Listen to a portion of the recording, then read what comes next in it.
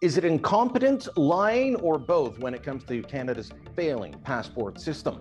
Hi, I'm Brian Lilley, political columnist with the Toronto Sun.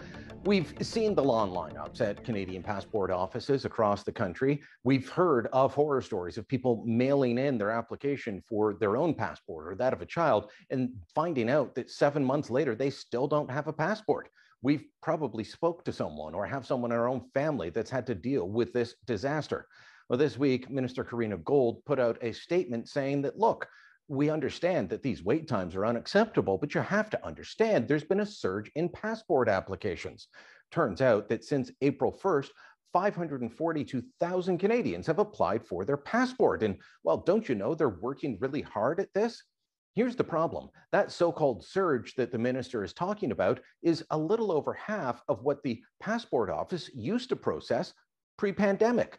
That's right. They used to handle about 96,000 passport applications per week, and they had good service times. Now it's 54,000 a week, and they can't get them out the door.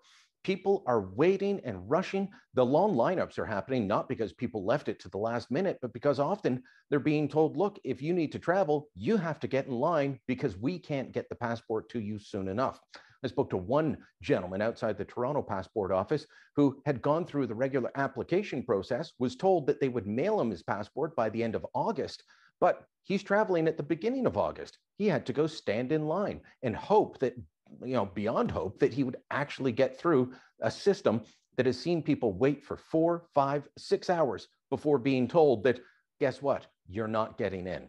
Minister Gold is not handling this well. This has been a problem that has been festering since April, and she's only starting to look at it and address it now. It's time for the more than 70% of Service Canada employees working at home to get back in the office, to start working the way the Canadians lining up for the passport would like to if they didn't have to take a day off work to get in line to get something that the government should be able to handle.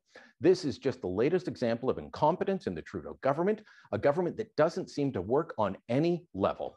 Let me know what you think. Share your stories with us. Drop a comment down below. Share this on social media. And don't forget to subscribe to our channel.